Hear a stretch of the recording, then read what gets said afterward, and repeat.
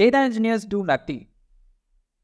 2025 and 2026 is going to be a very good year for data engineering opportunities.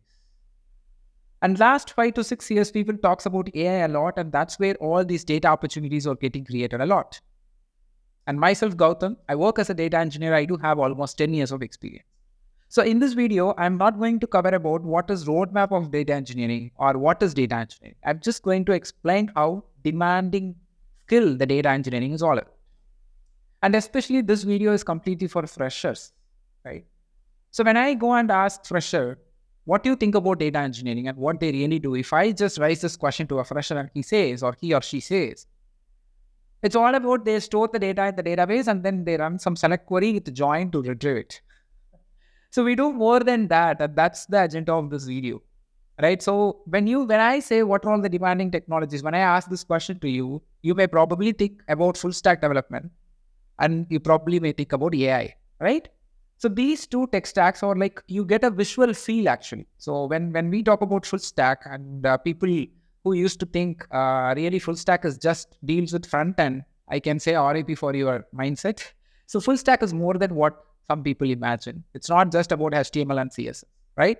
So, okay, that's fine. So this full stack is something that you really having a visual feel when you see sites like Instagram, Facebook, or WhatsApp, and you can able to relate it. Okay, I'm also going to develop such thing.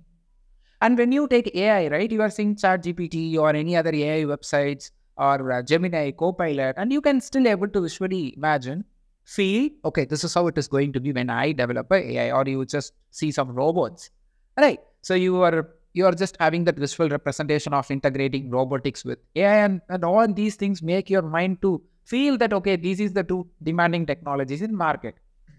Even some of the training institutes in the market, right? Even in their marketing, I recently watched a YouTube video. It's an advertisement of a training institute where a guy comes to a center of the road and he gets 4 direction. That means 4 options to choose as a fresher. So he get full stack in the back and AI in the full stack in the front, AI in the back, and then left side some data science and right side has some cloud DevOps. But I don't see data engineering. So that's why I call it as data engineering is a hidden gem. We do have a lot of opportunities with less competition compared to any other demanding tech stack that you think they are demanded, right? Fine. So if you take, when I talk about competitions, right? Before we talk about competition, let me talk about challenges what a fresher used to face, right? So what challenges that you face? It's all about experience. People are asked about experience. And either you take full stack or AI or even you take data engineering, right? That is going to be a challenge. That's still going to exist. But the second challenge what we do have is more competition. When you compare to this full stack and this AI, right? Especially for fresher, right? The competition is very less when we enter into data engineering. Okay, I'm a data engineer and you just talk about data engineering stuff, but you are very biased. No, I'm not like that. This is not a paid course that what you are watching in the YouTube, right? It's a free video, right? I'm not biased. Every tech stack is very important.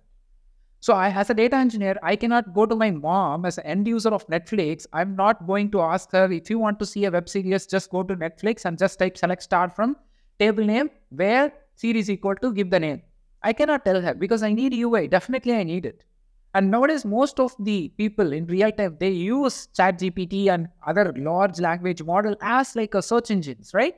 So everything is important. All tech stacks are important. They are highly demanded. I still say they are highly demanded at market, but with more competition. And especially recent survey says full stack development demand and supply got crashed.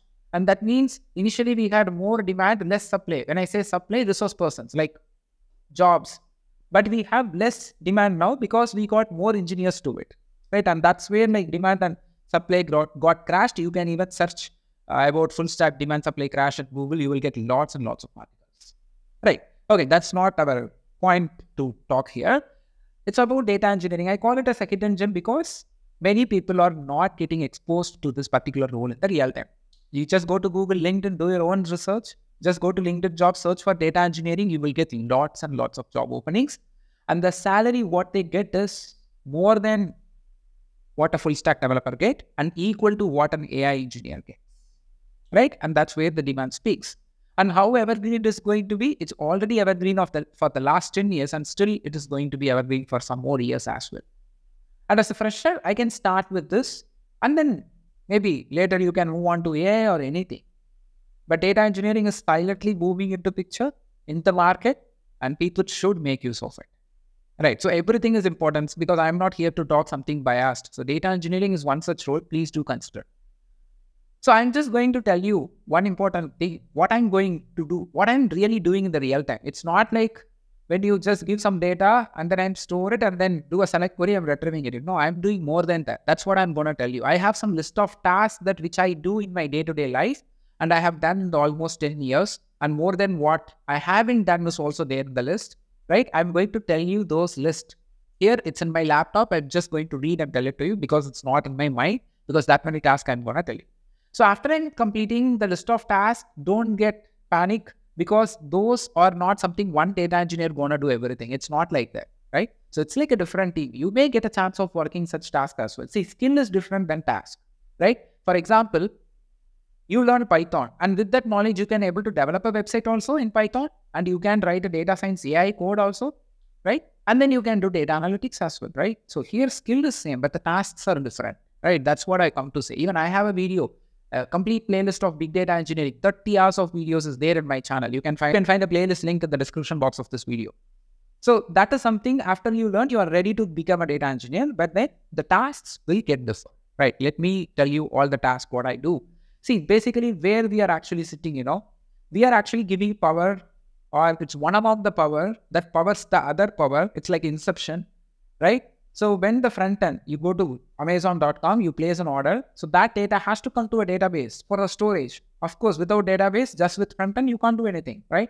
It comes to me, and I just process your transaction, whether your transaction is succeeded or not, right? I will be doing all the ETL jobs. When I say ETL, extract, transform, load, it's a core mantra for any data engineers you go. It's a core part of me doing it. Extract the data from the source. A source could be website or a file or a directory. I do the processing. A processing could be in SQL or coding, anything it could be, right? I'll be retrieving it, and then I'll be loading the final output. For example, you place an order and you did the transaction on Amazon website. Now I retrieve it, and then I'll come to know what product you bought, and then whether your transaction is being completed from the bank side or not. I do all this in SQL or any coding language, and finally I load it to a table saying that this transaction is successful. Now the UI will read that, and it shows you your order has been placed. And as a data engineer, don't think that we work only on SQL.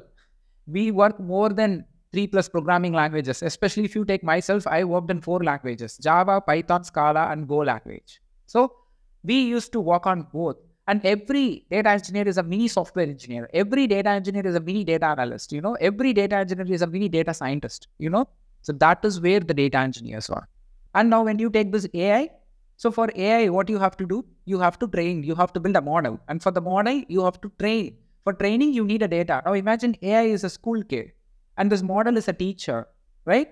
And teacher needs a data to teach them. And that's when the teacher gets the data from the books, and that books which has data in an organized way. And data engineer, I'm a data engineer who is going to create that book, going to print that book for the teachers. We will be giving the organized data to them. Now, let me give you all the tasks, whatever we will be doing in the real time. So I'm just going to tell some of the tasks in a very fast way. Okay. So I'm not going to explain each and every task in this video. Maybe I'll be making a separate 1-minute video as a short where I'll be explaining each of this. Okay. So let me start with the task what we do in the real time. Building robust data pipelines, data migration, handling historical data loads, ensuring data integrity, data partitioning, real-time data analysis, batch versus streaming data, ensure data security, version control for data, cost optimization, handling schema changes, collaborating with the data scientists, collaborating with AI people, and handling distributed system, data lineage, data deduplication, schema evaluation, data cataloging, orchestrating complex workflows, and then building modern data lakes, modern data lakehouse, building future data products, building Gen AI data products, migrating data to cloud, multi-cloud data management, ensuring idempotency in the data, building OLAP cubes, metadata management, supporting multi-tenant architecture, capacity management, and I do have so many other stuff. Still, I have 40 more things to say.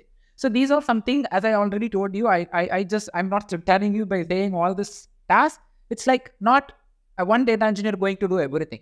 Okay. So it's like, depends on the team where you go, you may get the task, something like this. It's all like a skill what you have. You can able to do any of these tasks. But what people used to think, our only task is read the data, store it in the database, retrieve it. That's what people are thinking. Okay. So in data engineering, you have two types, traditional data engineering and modern data engineering. In modern data engineering, where this big data, cloud all comes into picture. So this was the place where you have to concentrate. Okay. So thanks for watching. And I hope really you enjoyed this video. If so, please do subscribe my channel and forward this to your friends and colleagues. I do have a lot of videos in my channel. Go and have a look. And my Instagram page is The Data Tech. Please do follow me there as well. Thanks for watching.